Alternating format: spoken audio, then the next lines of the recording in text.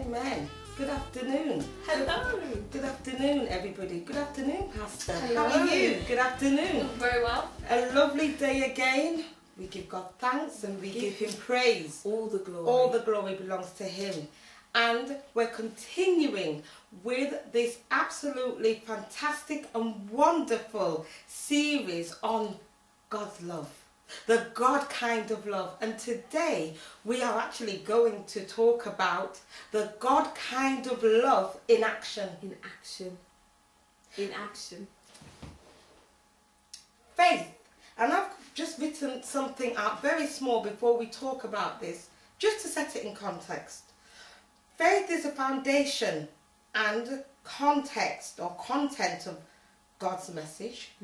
Hope is the attitude that we should have, and love is the action. So again, we are talking about the God kind of love in action. And we're actually going to focus on, I know this is your favourite scripture, Pastor, or one of them I should say, 1 Corinthians chapter 13, the love scripture. Well, we looked at that scripture earlier on in our previous session, and we talked about 1 Corinthians 13, and I read from the New King James Version, I believe. But today I want to look at the King James Version. I love the King James Version, Pastor. It's a beautiful version, simply because instead of most translations nowadays use the word love in its translations of 1 Corinthians 13, but the King James Version uses the word charity, which I love. So I'm going to read the King James Version of 1 Corinthians 13, and it says,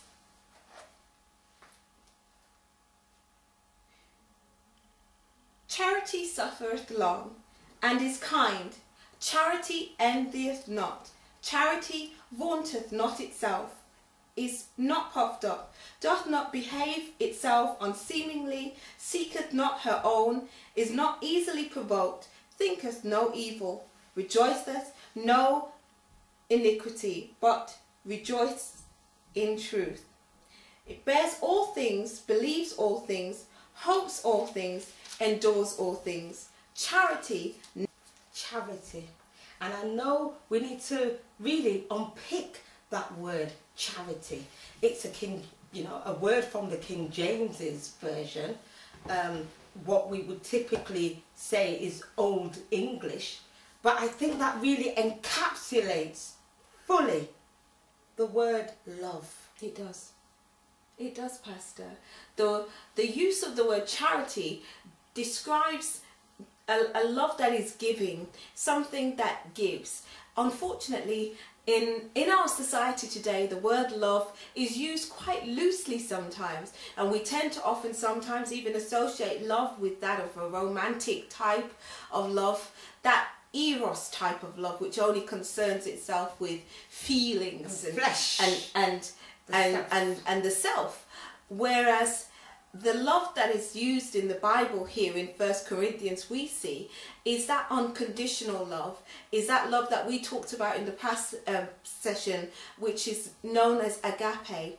And that love is a giving love. That love can only be described as a charitable love. That's wonderful.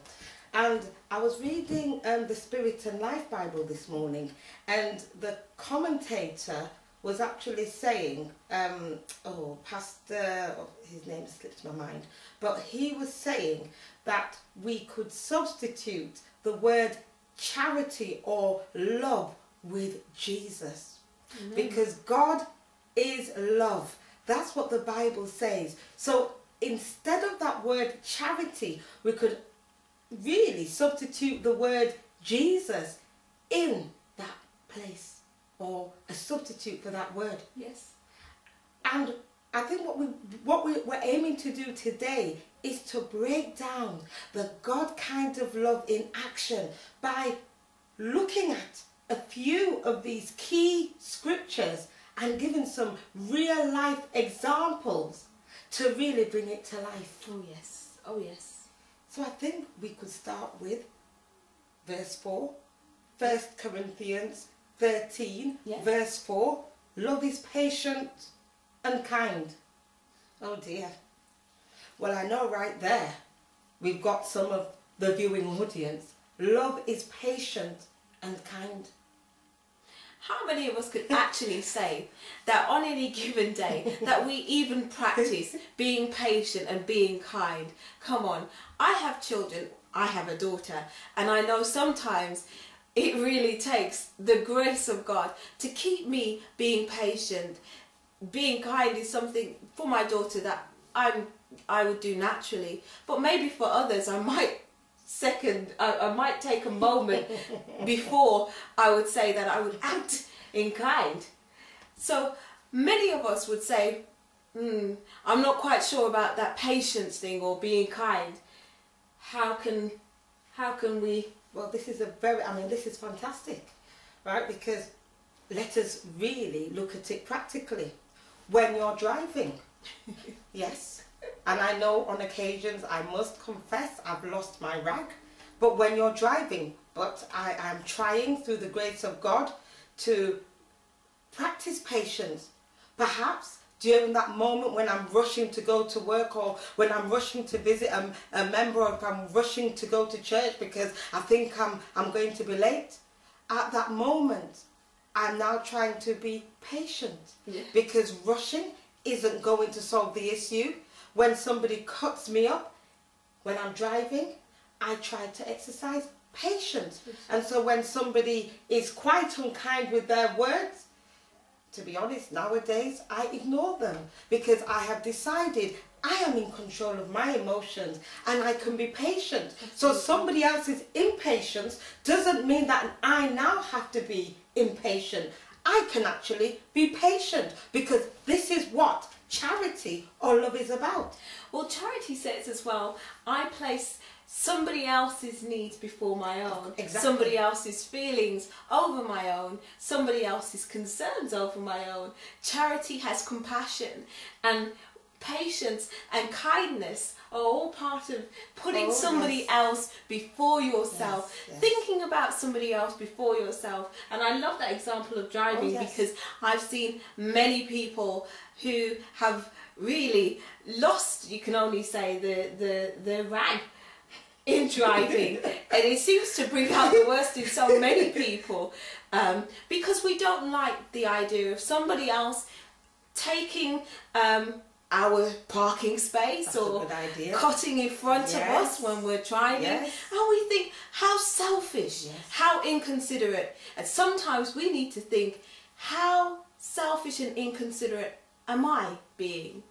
And again, and we're using these typical examples because often as Christians we actually are not kind, or we're unkind, and often we're impatient, and we think, oh well, that's just a driving, or that's just a small activity. But I believe that God wants us to consider our actions. After all, God is patient with us.